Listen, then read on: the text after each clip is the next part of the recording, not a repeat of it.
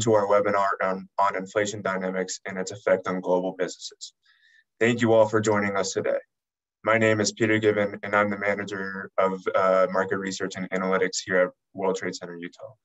If you are not familiar with our organization, we are a member of the broader World Trade Center Association, which encompasses over 300 other members, representing over 90 countries across the globe. Our mission here at WTC Utah is to accelerate growth for Utah companies through our networks, our services, and our programs. Today, our discussion revolves around the trepidation associated with increased levels of inflation. And inflation and the metrics that measure it have been discussed quite frequently in the news lately, with the Federal Reserve and the U.S. Labor Department paying close attention to key indicators to measure such inflation. We will be discussing what causes this inflation, the key indicators that are being monitored, and how businesses can be proactive and reactive to these inflation concerns. Before beginning, we would like to extend a special thank you to the Salt Lake Chamber of Commerce for partnering with us on this event, as well as our continued support from our member organizations. We are joined today with our distinguished speakers, Troy Keller, Robert Spenlove, and David Bauman. Thank you all for participating in this discussion. Troy Keller will be moderating our discussion today. Troy Keller is a partner at Dorsey & Whitney here in Salt Lake City. He is also the trade policy advisor at World Trade Center, Utah. Before joining Dorsey, Troy was vice president of corporate law and global government relations at the Huntsman Corporation. Previous to Huntsman, he was a securities and M&A counsel at Quest Communications, and he began his career as an attorney at the New York office of Sidley Austin. Troy is a frequent commentator in business and media publications here in Utah. Additionally, he is admitted to practice law in New York, Colorado, and Utah. Troy has over 25 years of experience in mergers and acquisitions, international joint ventures, corporate governance, and government relations. Thank you, Troy. Additionally, we have Robert Spenlove here with us today. Robert is a senior vice president and economic and public policy officer for Zions Bank. In this capacity, he monitors and reports on economic indicators and public policy developments for the bank. Zions was founded in 1873 and is Utah's oldest financial institution, and it operates locations and communities throughout the Intermountain West. Robert's research interests are primarily in the areas of macroeconomics, demographics, financial markets, and public policy. He frequently advises and briefs policymakers, as well as businesses and civic groups throughout the United States. He is also regularly called on to give expert analysis in the media, print, radio, and television. Robert is known for his insightful and understandable approach to explaining economic trends. Thank you, Robert. Additionally, we have David Bauman, Director of Transaction Management at CBRE here in Salt Lake City. He is also the Director of Global Advisory with CBRE. David oversees the global client relations, develops transaction management strategies for global clients, directs business development, manages the Salt Lake City-based team of transaction managers serving clients occupying real estate throughout the globe. David started his career in corporate real estate in 2006 and has managed many global accounts for public, private, and nonprofit companies. Prior to joining CBRE, David served as Director of Global Corporate Services in Newark, Grubb, Knight, Frank, Salt Lake City office. David currently sits on leadership boards within WTC Utah and the Utah chapter of CoreNet Global. Additionally, he is an adjunct professor for U of U's Master of Real Estate Development program. David holds a bachelor's degree in finance and an MBA, both from the University of Utah. Thank you all for joining us today.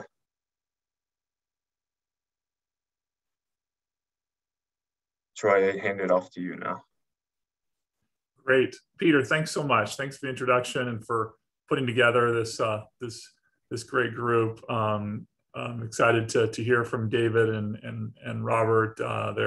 They're so embedded in the community and have expertise that I think is going to make today's discussion really interesting and really fun. And I think even sort of useful from a directional basis as we try to, pull together information on what we can do for our state, given what clearly continue to be trying times. One of the big questions for today is inflation one of the big issues we need to deal with? It may seem like a dumb question. A lot of us remember the 70s when inflation was the issue.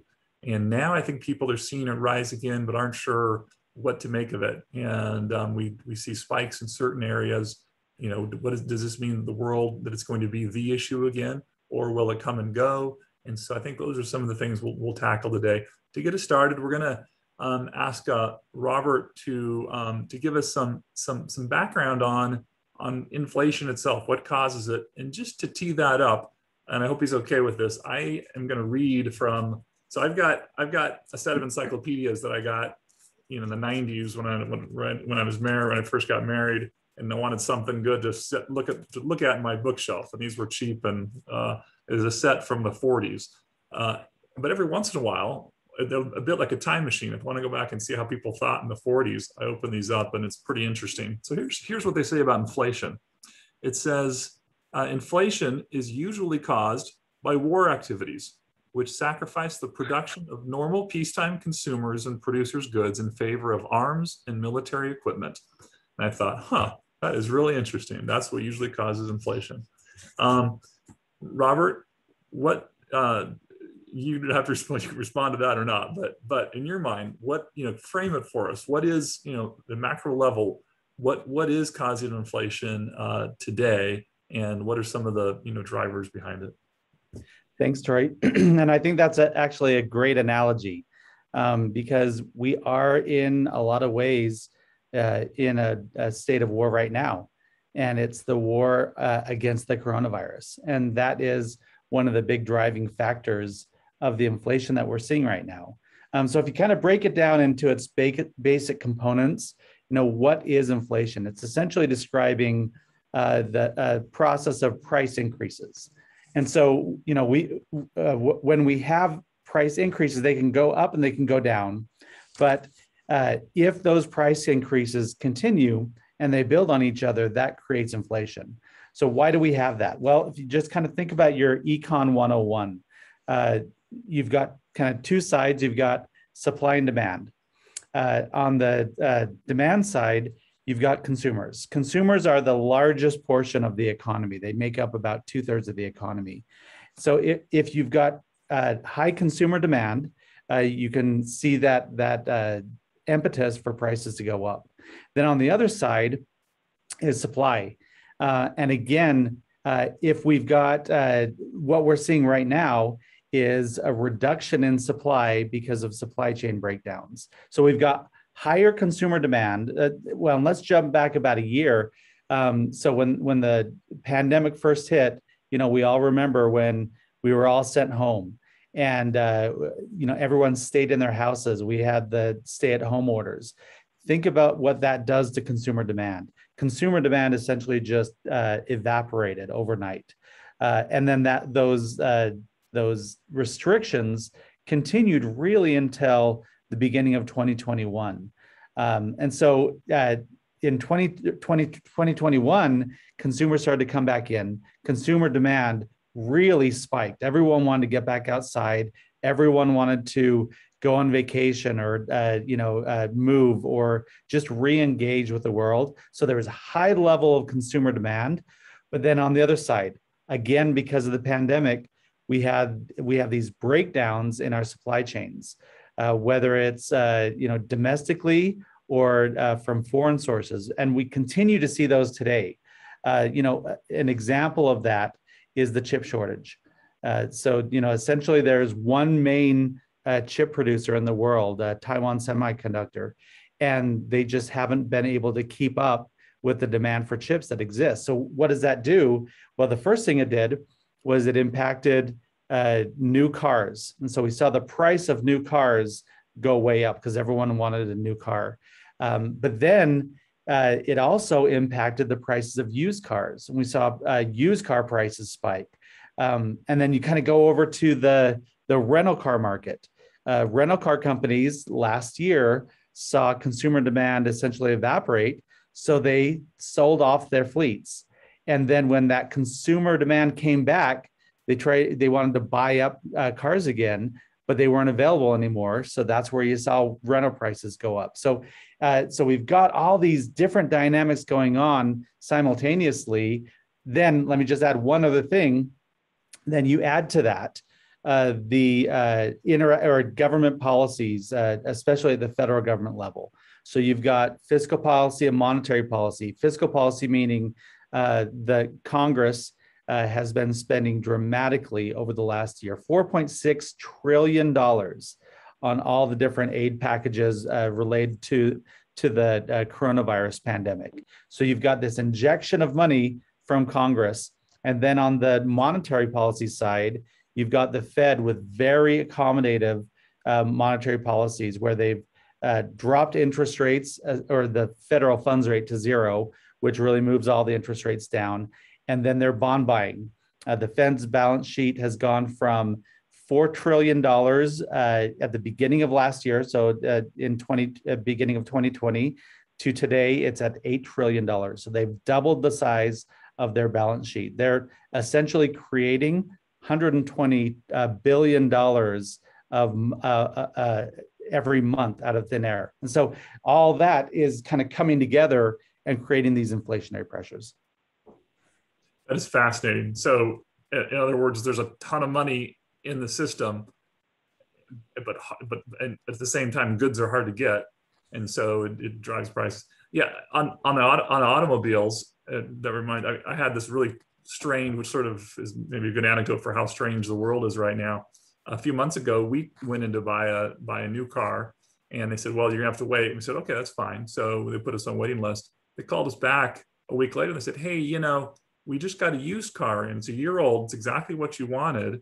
Doesn't have all the upgrades, but it's pretty much exactly what you wanted. And I said, oh, that sounds great. What's the price? And they quoted me a price that was more. It's $2,000 more than the new car. And I said, well, why would I do that? And they said, oh, Mr. Keller, get real. This is the world we live in, and it was bizarre, but it's doing funny things to prices right now. That's exactly right. David, I know, while we're talking about quantitative easing and the amount of money in the system, and you're very tied in, I know, to the real estate market, but the financial sector generally in Utah, anything that you're seeing on this front that kind of shows maybe how these forces are impacting the Utah market in particular? Sure. Well, I think Robert is accurately stating the fact that a lot of these trends are exacerbated by the drop-off of activity immediately at the outset of COVID. And so really something that we would call base effects, where the benchmark is artificially low because pricing went down first. And so, airfare has been mentioned. If you take airfare, for example, airfare on the latest CPI is up 19% year over year, but compared to December of 2019, which is right before COVID, it's actually down 6%. And so we might see that huge increase in inflation, which is real and which hurts the consumer. But we have to keep it in perspective that because of base effects, that benchmark is lower than it would have been. So speaking, same thing could be said of rental cars, as Robert already mentioned. In real estate, we see that a lot. Lumber is another obvious example of where an immediate shock to the supply and also demand from COVID sees itself play out over time. So COVID related, folks in concrete jungle cities looking to spend more time in suburban cities and remodel their homes since they're spending more time at home now. We all in Utah have seen this big time as we've seen an influx of in-migration into the state from people. I'm sure all of us on the call have family members or friends that have moved in from Seattle or San Francisco or Los Angeles or the East Coast. And so not only have they moved here, but they've spent more time remodeling their homes since they're spending more time at home. So that caused an immediate impact in lumber and then that has a trickle through effect to real estate pricing and to home pricing. It's just one factor of increases in home pricing. But I really think that these spending patterns will continue to shift, and there will be these continuous waves of how it actually reverberates through the system. So lumber we're seeing coming down because I think people are getting into the summer months or have it in the summer months, and instead of doing remodeling projects, they finally wanted to go and have a trip, have a vacation. And so that's why we see the impact on airfare prices that we did. I think over time, these base effects will smooth out. I think we've probably already seen kind of the high of inflation, and I'm sure we'll talk more about specific real estate impacts. But I think all these things are transitory as opposed to permanent or long-term issues. That is great to hear. And for the listeners on the call, and I apologize if I can't remember if we said this before or not, but if you have comments or questions, please don't hesitate to put them in the chat box, and we'll try to address those throughout the call or at the end as time permits. So David and Robert, a lot of businesses here in Utah are impacted by the cost of getting goods here that they either use as components or commodities. I know, David, you talked about lumber just now. Are there other areas or that have you worried in terms of inflationary spikes or if not specific areas, just generally on getting the raw materials that people in Utah manufacturers, for example, need in order to make their goods and conduct their business? Yeah, I thought David had a great point about lumber. And the problem with commodity prices is we really have no control. It's always a question of substitutes. Can you substitute something, for another good? And often you can't. With home building, you can't. I guess you could substitute lumber with steel, but which also steel prices have been way up too. But I pulled up that chart real quick of the lumber prices. So, but it's a great example though. It went from $500 a board foot a year ago to $1,500 a board foot in May. But where is it today? It's back down to $500. So, would you call that inflationary? I don't think it is. It was a price increase that then went away. But then on the other side, you look at gas prices. Gas prices, essentially collapsed in the spring of last year. There was a small period of just a few days where the price per barrel of oil was negative. It was negative $80 a barrel. So you had to pay someone to take that oil off your hands because there was so little demand. Well, what's happened in the year since? Now we're seeing gas prices in the last year are up 42%. Now, just like David said, a lot of that is because that base effect, because the demand was so low a year ago that we're seeing these big increases. But in terms of the future trend, I do have some concerns that we will see some more permanent increases, that some of these prices will stick around. And I think we'll get to that in a minute. The reason for that is because of wage inflation. But so there is, and this is the biggest argument going on right now with the Fed, is whether this inflation is temporary or transitory, or whether it's going to be more permanent. And it's, there's kind of signs on each side, but it is getting difficult. One other kind of example, in terms of getting those commodities to the U.S., we've seen huge increases in shipping costs. I had a friend tell me recently that a shipping container a year ago cost about $2,000 to bring to the U.S. It's now $10,000. And then you hear about China shutting down many of their ports because of the coronavirus. Vietnam is now going through, is really struggling because of a current surge. Just read about that this morning. So these supply chain breakdowns eventually will work themselves out, but if it takes 2 or 3 years, then it could cause those price increases to be more sticky and to remain. I would just also mention, I agree with you, Robert. I heard driving in today an interesting piece from the Wall Street Journal about diapers, increases in price in diapers, and that's because so much of the raw material that is put into all the different materials is lumber based, and so those commodities, even in products that you might not think of, will have impacts on pricing. In the case of diapers, as the Wall Street Journal was saying, there's also consolidation in the industry, and so 80% of the diapers are manufactured by two companies, and so I think we'll see it there. Lumber is certainly the big one.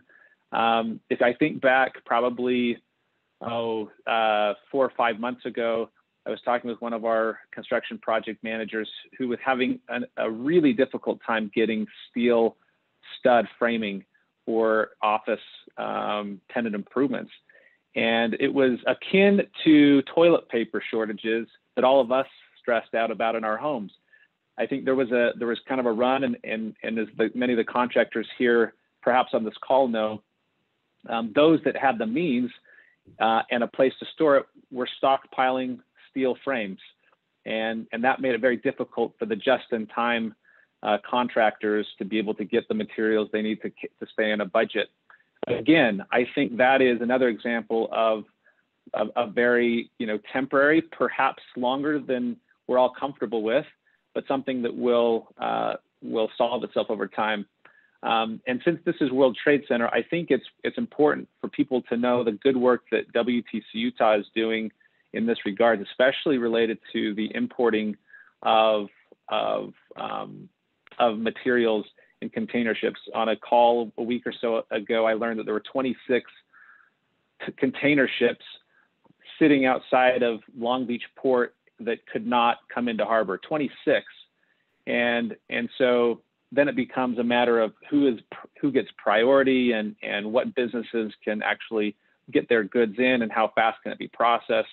And so as you can think about ways in which our state can help there, I think the World Trade Center is putting together a coalition of company manufacturers and retailers that are hoping to appeal to a national level to try to solve this issue, especially around the prioritization of goods coming in. The inland port, obviously, another important aspect that's policy and business related that will help in the long term. David, thank you so much for bringing those initiatives to the attention of the group here, because that is those are major initiatives that the World Trade Center is working on. If there are people on this call and your company is not currently part of that coalition, it's open to anyone who wants to participate. Participation involves just a little bit of time and maybe some sharing of info and finding ways in which we can make sure that Utah companies are able to get the goods they need and are able to export the goods they need in order to conduct their business. So appreciate that plug. Okay, let's move to wages, because when I talk to companies in town, they're worried about certainly the lumber issues, the travel costs, or a lot of things they're focused on and worried about. But wages seems to be across the board the most important concern they have in terms of inflation. And again, just to throw out another quick anecdote there, like my law firm, we just gave raises across the board to associates across the firm, but included in Salt Lake, and that was just because even though our market might feel used to be that the Salt Lake market was kind of distinct from the rest of the country, that's just not the case anymore. And people here can work, especially in the professional services and technology, can work for a company anywhere. And so market forces are driving up inflation, but of course the government spending has a role to play there too. And so people are worried that employers are worried, like, how do we manage that and without gouging our customers to make up for the increased costs that we have? And are those wages going to, I know I'm throwing a lot of questions at you guys, but are the wages going to stick? Is that going to be what the future is? Will they continue to rise? Is it possible for wages to come back down when some of these other pressures come back down? Seems unlikely to me, but who knows? So I think those are some tough questions, but I know are important to employers. So I don't know, Robert, should we start with you and get any thoughts you have on that? Sure. And I can just kind of give a little bit of economic background on that. If you think about it, what we're seeing is another supply chain breakdown. So when we think of supply chains, we generally think about those goods, but those people are part of that supply chain. And just to give you a little bit of perspective, so in the latest jobs report, the National Jobs Report, we find that we still have 5.6 million fewer people working today than before the pandemic. That's where the Federal Reserve is really focusing. They're saying, okay, we're not back. We don't have everyone back to work yet. And so we need to continue with this very accommodative monetary policy. However, so we're at 5.6 million fewer jobs. However, right now, there are more than 10 million job openings in America. So we've got 10 million jobs and only 5.6 million fewer people. So what we've got is we've just got this huge demand for jobs. We've got a labor shortage.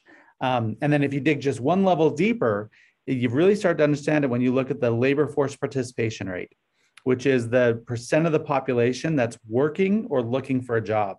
And what we've seen there is the labor force participation rate dropped dramatically going into the pandemic.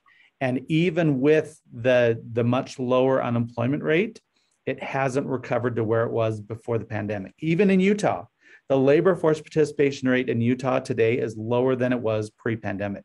So what that means is many people have completely just walked away from the labor market. They've retired, or they've maybe gone to school, or maybe they just don't want to work anymore.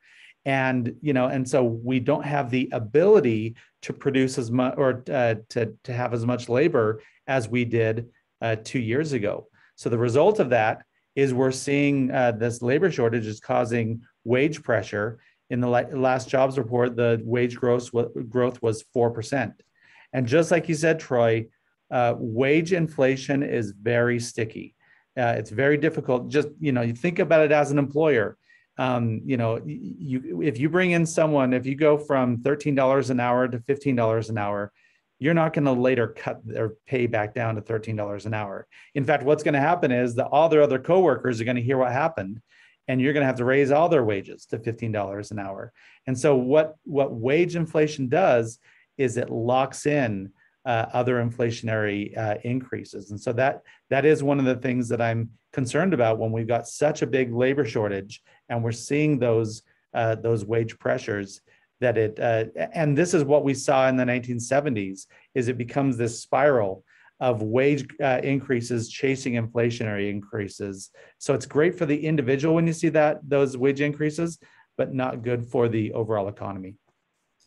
Robert, a question just came in that I think is a question to what you just said. It says, this is from Jonathan Bench. I read yesterday about an unanticipated number of people retiring. Any idea which parts of the country and which sectors will feel that most? Obviously in Utah, we're one of the few states that, well, maybe not anymore, but has had population growth, maybe more through in-migration. So I guess I'll let him, you can answer that question directly, but I'd love to add kind of a Utah spin on it. What in Utah, how do we see that playing out? No, that's absolutely true. And, I wish I had my graph right now. I'm a graph guy, but so there, if you break down labor force participation into age groups, it's really interesting. So I broke it down into 3 major age groups: teenagers, your prime age labor participation, which is 25 to 54, and then 55 and older. And what you see is with teenage labor participation, it's actually back up. It has recovered. So we're good there. Teenagers are back in the labor force. That prime age looks very similar to the overall labor participation, which is it's about halfway back to where it was before, but it's trending up. It's that older age, so the 55 and older labor participation, not only is it down, but it's trending down. So even as the economy is improving, we're losing more people to retirement. And you know, it's a combination of factors. There's still a lot of fear of the virus, especially with the Delta variant going through. And then that combined with a really strong stock market, people have, you know, good retirement savings, which is great to see. But we are losing those retirees at younger ages. And it is, I would say it's hitting nationwide, but it also is hitting in Utah. And the biggest struggle from a policy standpoint is how do you pull these people back into the labor market? It's going to be really difficult to convince a retiree to come back into the labor market. David, what do you think about all that? I know you're helping a lot of Utah companies figure out where they're going to be and how they're going to get to Utah and grow in Utah. Do you see this, you know, the wages and the workforce as being a major challenge? I think that it is a challenge. I think that Utah still offers so many other benefits that, and we've been so competitive for so long in many of these aspects that I still think Utah will be an attractive place for businesses to operate in, especially in light of, you know, I mean, you look at the things we've seen in the last 12 months. We've seen COVID, which has impacted densely populated cities, public transportation, and just quality of life, air quality, those things. Now we have our own air quality problem.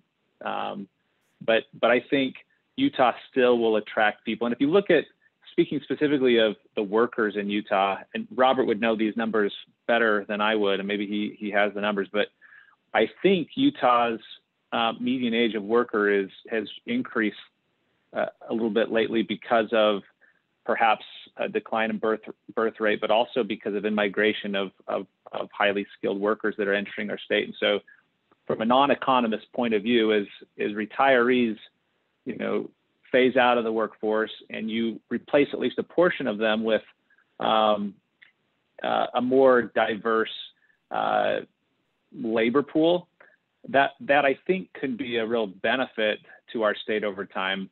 I also think that from a policy standpoint, we have to do well in our state in making sure that there aren't labor shortages in particular industries. And the way we can do that is largely through education so that we're not creating skill gaps. And so that we're attracting talent to the state is one, but also, you know, using good STEM program, for example, to produce young workers in industries that we need to make sure are filled well.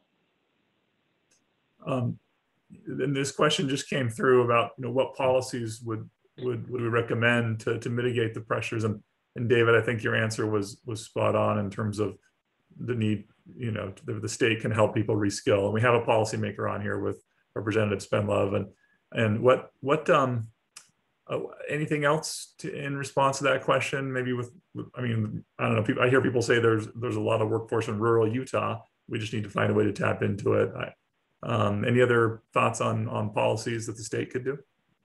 Yeah, I agree. I think one of our top priorities needs to be this idea of workforce alignment, you know, where we're educating our kids to be ready for the jobs that are in demand.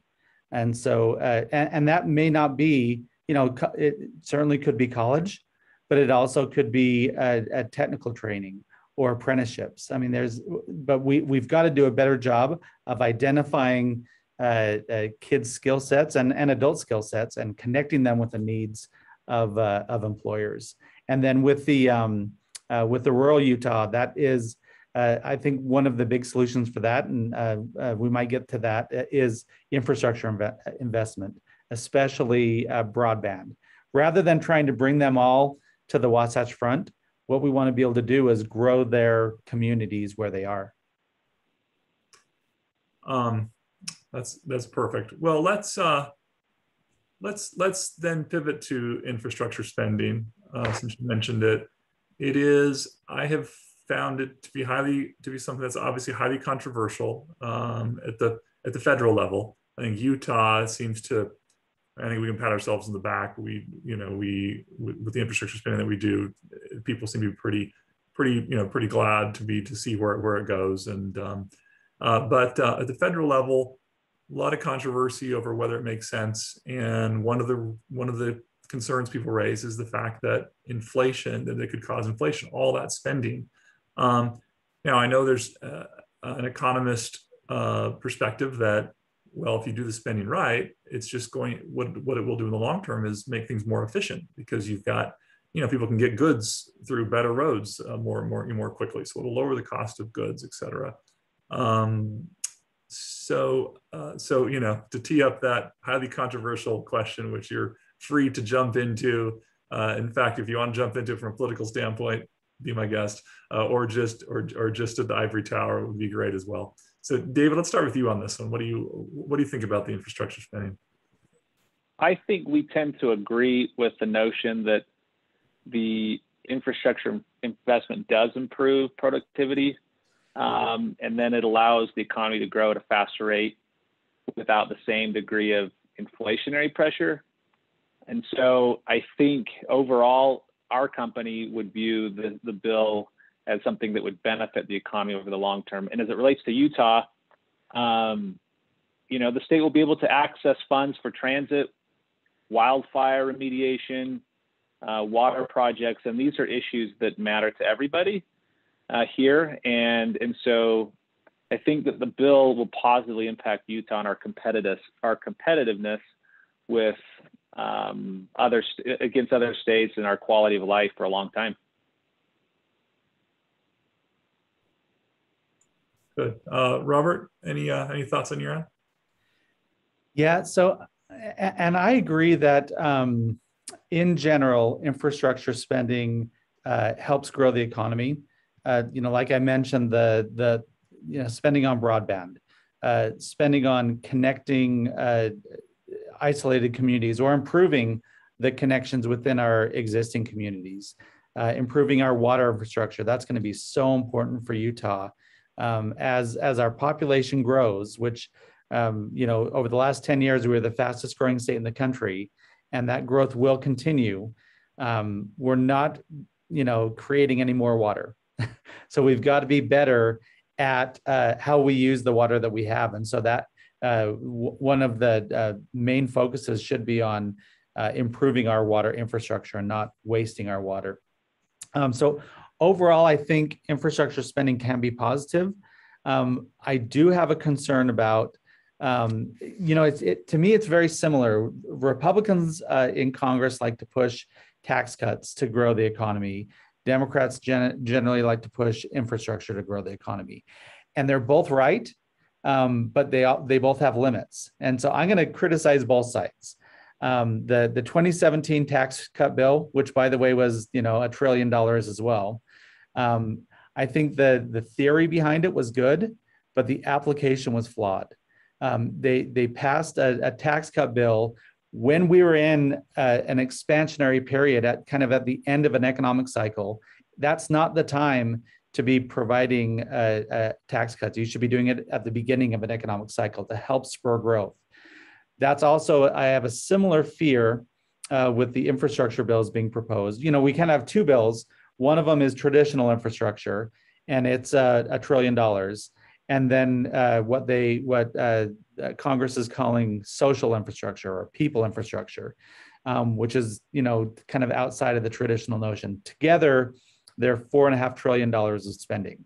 So over the last year, Congress has spent $4.5 trillion, and we see what it's done. I do have concern that pumping in another $4.5 trillion when we are in an inflationary environment could be a problem. And when I look at Utah specifically, so in Utah last legislative session, we passed the largest road bill in our state's history. it was $1 billion. In the federal infrastructure bill, Utah is going to get $3 billion. So just to, there's going to be a huge infusion of cash coming into the state of Utah, but how do we spend it? When we don't have enough people as it is, when we don't have enough supplies as it is, my fear is that it could drive prices up even more and cause more inflation. So it's not about what we're doing, it's about how and when we're doing it that concerns me. Yeah, one of the questions in the Q&A is how do we expect steel prices? When do we expect steel prices to stabilize and come down? If the infrastructure bills come through, which everything, no legislation in my mind is ever more than 50-50 likely, but this one I think looks pretty likely at the moment. I take your point and agree with both your points that over the long haul, this kind of spending can be very helpful in making us more efficient and productive. In the short term, what might it do to the costs of steel and lumber and other commodities that are used in that infrastructure spending? I think that's a great point, Troy. I think we're in for a little while of continued inflationary pressure on this pricing. Look at what happened with labor even before COVID with the construction of the airport and materials, and we saw upward pressure there, and that was not in a pandemic, at least when it started. And so I do think that's a very real issue, and I don't know that I'd be certain as to when that will resolve itself, but it is going to be uncomfortable, I think, for a while. For a period. Yeah, that makes sense. I think the other issue with steel in particular is that it's distorted by tariffs. And so, short term, we'll see lots of volatility just around building costs in general. Tariffs is a great point. That's something pre-COVID, that was the consideration when we had, with the World Trade Center, we had, a number of webinars on tariffs and how they were, jacking up prices for goods coming in and hurting businesses and hurting consumers. But, maybe the long term, they were better to reset our relationship with China, for example. And so with those have kind of gotten, I wouldn't say we've forgotten about them, but we haven't talked about them as much. They're still there, right? I mean, correct me if I'm wrong. I think the 301 tariffs and the steel tariffs, those are still in place. I think that's right. Does anyone have any more recent views on that? Yeah, you're right. It's kind of ironic. And it was, the Republican president, Donald Trump, that put in trade restrictions and kind of anti-competitive measures. But and I don't see any signs of them going away either. I agree. I know that there have been some early discussions this year with Catherine Tai and the Chinese, the U.S. Trade Representative of the Chinese, but from what I've followed, it does not look like they're going away anytime soon. That, though, if it did, that could provide perhaps some relief to some extent. China's having its own issues going back to the workforce. I saw an article this morning in the Wall Street Journal that they're having a hard time getting workers to show up at the plants for some of the same reasons that we're talking about. They don't, people would rather do different types of jobs, declining workforce. So it's a transitional time right now, and COVID has definitely accelerated some of those transitions. Okay, let's go a little bit more to the ivory tower and talk about talk about some of the impacts from a currency standpoint to the U.S. dollar. So especially we talked a little bit about quantitative easing earlier, the injection of money into the system. So when we compare the value of the U.S. dollar against other currencies and the interaction of even though people aren't traveling as much, obviously trade is as important as ever with the supply chains. What do we and this is real, and I know this question is always tough because it's trying to predict what's happening in other countries. It's a, Robert, you can help me out. It's a multivariable, counterfactual kind of situation. But what I mean, is that something that's on your radar? Is it something that businesses can even focus on, or is it just too complex? Or are there trends that we're seeing that people need to be aware of? Yeah, it has a big impact, but it's really hard to kind of game that or plan for that in the future. And there's just been so much uncertainty this year. You look at kind of related to that, bond prices. The bond market is not, I would say the bond and also the currency market are not responding the way that they traditionally have to the conditions that we're seeing. And so there's just a high level of uncertainty right now. I think part of that is that while there's over the last year and a half, there's been enormous weakness in the US economy relative to the rest of the world, it's been extremely strong. And, and just even recently, we saw big growth in China in their GDP until the last reading. We just got a new reading from China that shows that their economy is starting to slow. And I think a big part of that, Troy, is what you just mentioned. They're having labor struggles and supply chain struggles. And so there's just a high level of uncertainty. And when there's so much uncertainty in the world, the United States is always the number one source of power and also of stability. And I think that will continue. David, feel free to comment on that, but if not, I'd have the last question sort of to go your way, and then we'll do some concluding remarks. Does that sound good? Sure, go ahead. And this is going back to real estate. We did talk about how the construction industry has been challenged with the commodity prices, and that certainly drives up prices. Another huge issue for employers is our housing prices. You can try to recruit someone to come into the state to fill a specific skill set, but if they can't afford a home, how do you get them in here? Or our students that are graduating from the universities, they'd love to stay close to mom and dad and live here in Utah, but with an entry-level position, they can't afford to live here. And it's kind of the opposite of where I used to think of Utah as being a place that was hard to not affordable. It's sort of a new term for Utah. So David, I know you're close to a lot of this with the businesses that you work with. Any thoughts on whether that's a trend we can see softening or getting better, or if it's going to be a long time, or any thoughts you have on that? Sure. There's no question that this is a tough one. And, like many issues that we're dealing with, this was a long time in the making. We simply didn't build enough houses in this country for the decade following the financial crisis. And there were some reasons for that. Stringent lending standards, household finances took a beating. And so what we're dealing with now is a lack of housing stock, and we have a lot of demand. High construction costs haven't helped either, by the way. So price seems to be the mechanism that the market has to right that imbalance. And unfortunately, I think that there's still more room to run in pricing as it relates to housing.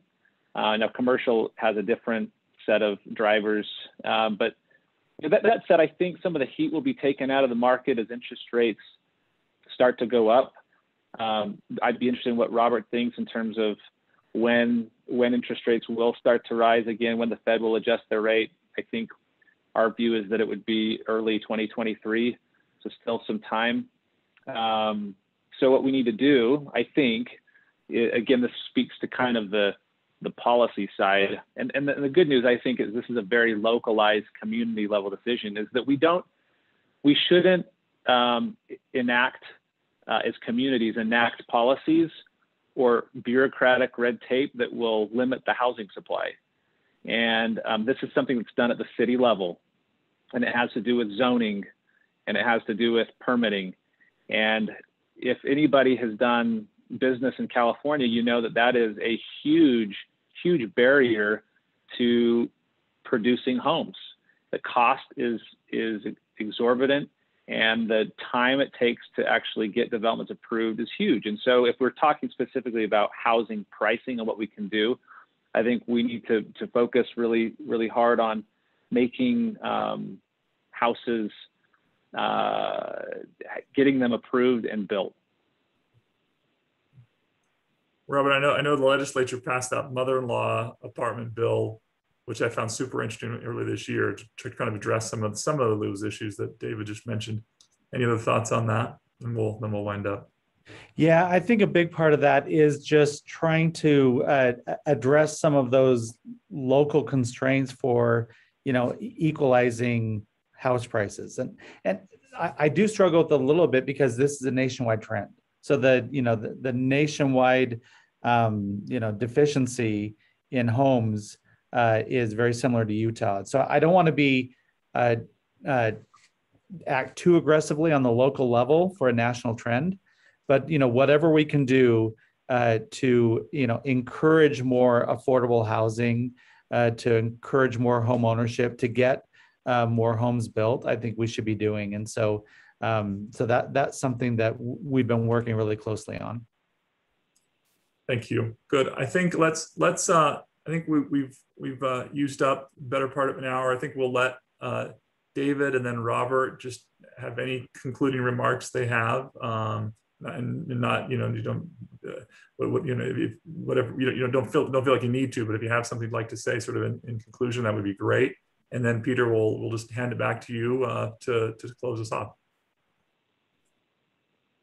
Great. Well, I think as it relates to what companies should do, and obviously the backgrounds and the industries that are represented on this call are varied, but I think some parting shots would be making investments in asset classes that are inflation hedges, obviously. And so since values tend to rise across asset classes during inflationary periods, real estate, for example, is one where many investors see as a potential hedge. Now that's a little nuanced because there are other issues impacting real estate, such as office occupancy, as everybody knows, and retail occupancy. But the classic example of an apartment complex where the landlord is able to reset those rates on an annual basis to stay present with inflation is a great inflation hedge. From a business standpoint, I think what we're seeing a lot of is companies taking supply chain resiliency much more seriously. And so sometimes you hear it as the China plus one strategy, where multinationals are looking at investing in other countries to provide greater stability in their supply chains. And so that might be Europe. We hear a lot of companies looking at Mexico for manufacturing, and then obviously bringing back onshore in the US their manufacturing operations. So those are the things that we're thinking about and seeing a lot of, and our clients are thinking about.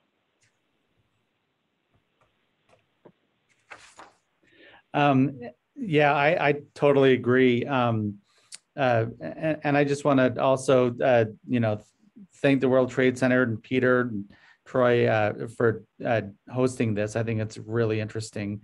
I guess my part of my takeaway would be what we've learned over the last year and a half is that individuals and businesses need to be flexible and need to embrace change.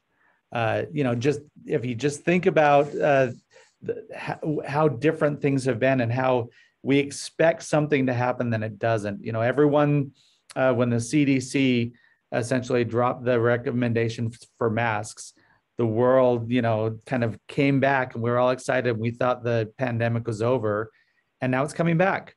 And offices are sending people back home. The governor of Hawaii just told tourists not to come.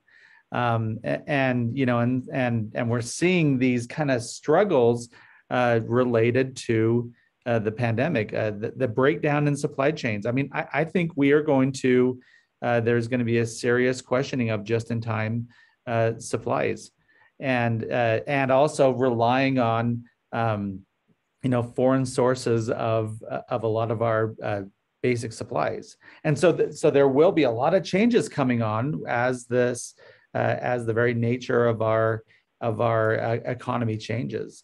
One other thing I think is, well, and as that relates to what will happen with inflation, I mean, so that's one of the struggles that people ask me all the time. Well, and this is the big question: is it temporary or is it permanent? And we just don't know, and no one knows. The Fed is meeting. Well, that's actually the funny thing. The Fed was supposed to be meeting in Jackson Hole this week, and they just canceled it. They just went to online instead because of the pandemic. But I'm going to be watching really closely on Friday when Jerome Powell speaks, and he'll be addressing some of these issues about whether that inflation is starting to come down, whether those supply chains are improving, whether we can address the labor force issues.